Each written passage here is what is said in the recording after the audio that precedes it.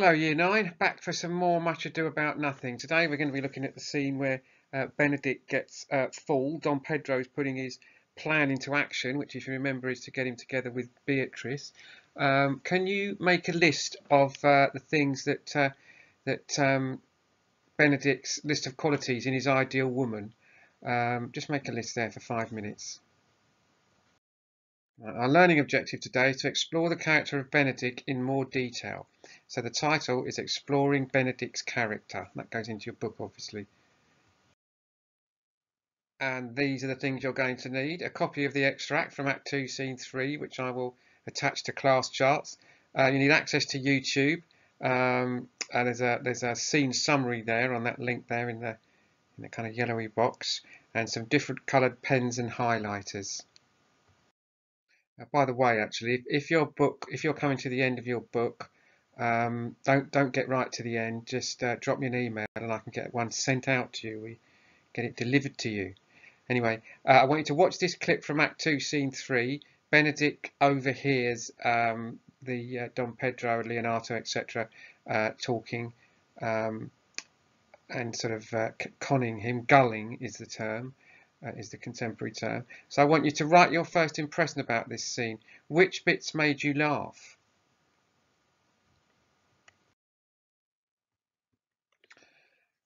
Comedy through knowledge, dramatic irony. Now I know you know what dramatic irony is because we've discussed it. Do you remember the Jaws poster we looked at, or the two Jaws posters? But I want you to write this definition into your books nonetheless. Dramatic irony is a literary technique originally used in Greek tragedy by which the full significance of a character's words or actions is clear to the audience or reader, although unknown to the character. So basically it's the audience knowing more than the character does. In this scene, dramatic irony is created because we, the audience, are in on the plan to trick Benedick. While he is surprised and shocked at what he hears, we know it's coming, so we can see the humour in it. Works a bit like a pantomime. He's behind you. And all that sort of malarkey. Write down at least one example of how comedy created in this scene, how comedy is created in this scene through dramatic irony. There's a list of them there, but you should be able to find one of your own. That won't take you more than 5 minutes. An aside, comedy through knowledge, an aside is a sort of a technique that kind of feeds into dramatic irony. So write this definition into your books as well. An aside is a dramatic device in which a character speaks to the audience. By convention, the audience is to realise that the character's speech is unheard by the other characters on stage. So it's when a character sort of turns to the audience and addresses the audience, and we suspend disbelief sufficiently that in terms of the story, the other characters on the stage can't hear him. An aside is usually a brief comment rather than a speech, such as a monologue or a soliloquy. So monologues and soliloquies are quite long. An aside is just like 1 or 2 phrases. So copy that into your books, that definition. Asides also create dramatic irony because they provide the audience with additional information to the other characters on stage. In this scene, asides are used to show interactions between some of the characters but not others. Write down at least one example of how dramatic irony created in this scene through asides.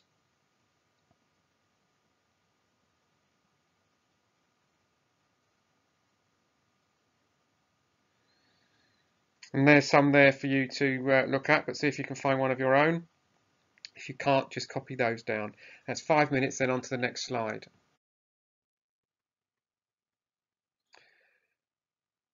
Setting a trap, the language of hunting. Read through Act 2, Scene 3, focusing on Claudio's asides in particular. Find as many examples as you can that show the language associated with hunting, e.g. traps and fishing, etc. So just stop the lesson here and do that task. That's 5 minutes.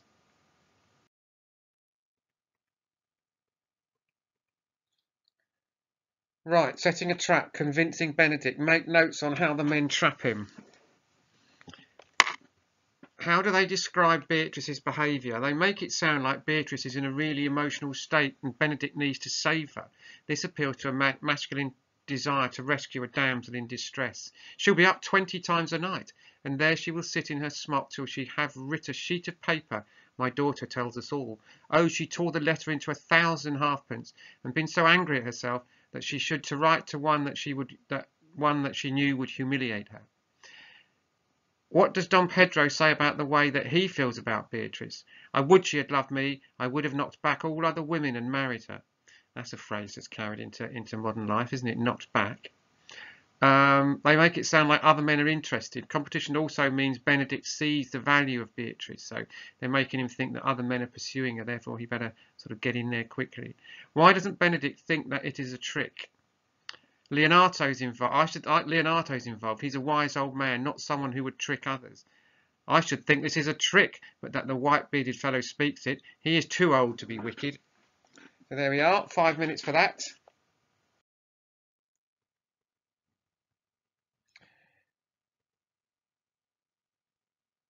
Benedick's change of heart. He completely changes his mind now, although we knew that he liked her really.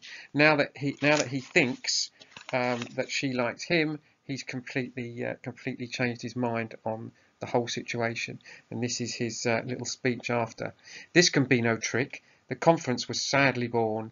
They have the truth of this from Hero. They seem to pity the lady. It seems her affections have their full bent. Love me? Why, it must be requited. I hear how I am censured. They say I will bear myself proudly. If I perceive the love come from her, they say too that she will rather die than give any sign of affection. I did never think to marry. I must not seem proud. Happy are they that hear their detractions, and can put them to mending. They say the lady is fair. 'Tis a truth. I can bear them witness. And virtuous. 'Tis so. I cannot reprove it. And wise. But for loving me, by my troth, it is no addition to her wit, nor no great argument of her folly, for I will be horribly in love with her. I may chance have some odd quirks and remnants of wit broken on me, because I have railed so long against marriage, but doth not the appetite alter? A man loves the meat in his youth that he cannot endure in his age. Shall quips and sentences and these paper bullets of the brain awe a man from the career of his humour? No, the world must be peopled. When I said I would die a bachelor, I did not think I should live till I were married. Right. Well, Benedick's left on stage alone while he says that. Just at the start of this scene where he described his ideal woman, we have a soliloquy. See how many of Benedick's list of ideal qualities for an ideal woman are repeated in this soliloquy. There we are. So get those notes and annotations into your books and on to the next slide. Right, I want you to watch this clip, but only up to 1 minute and 11 seconds. We'll do the next scene next time. Here, Beatrice and Benedick are speaking at crossed purposes, which means they don't fully understand what the other person's talking about or why they're behaving in the way that they are. Benedick thinks that Beatrice loves him, but Beatrice has no idea why he's suddenly behaving differently. Dramatic irony. It creates a lot of comedy in this moment. Compare how they behaved with one another in this moment to the first scene. You don't need to write anything down. Just have a think about it, how they are in this scene to how they in the first scene, Act 1, Scene 1. Benedick. Here comes Beatrice. By the day, she's a fair lady. I do spy some marks of love in her. Enter Beatrice. Beatrice. Against my will, I am sent to bid you come in to dinner. Benedick. Fair Beatrice, I thank you for your pains.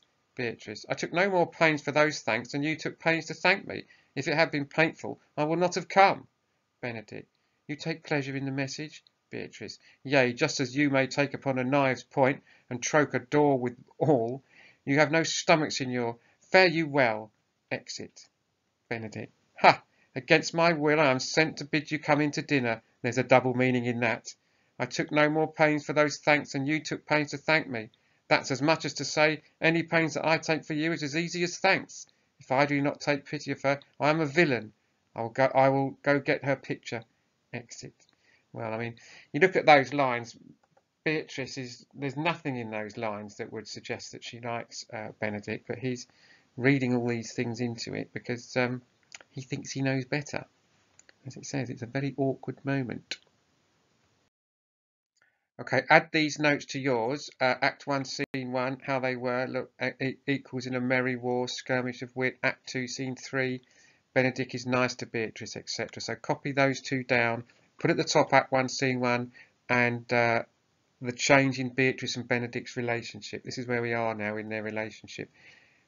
He thinks she's in love with him, and she can't understand why he's behaving in the way that he is. Okay, now here's the task. Who is Benedick? Put that as a title. Write a paragraph exploring how Benedick is presented in this scene in contrast to earlier in the play. Use evidence from at least 2 scenes. There's a challenge there. Consider how soliloquies mean the audience know more about him now. How has your opinion of him changed since Act 1, Scene 1? That's just a challenge. You don't have to do that. But the paragraph is the part that I would like you to upload to Classcharts for me to have a look at. And your work has been fantastic, Year 9. I'm really impressed. So keep it up. Do that paragraph. Send it to me, and I will speak to you next time. Thank you.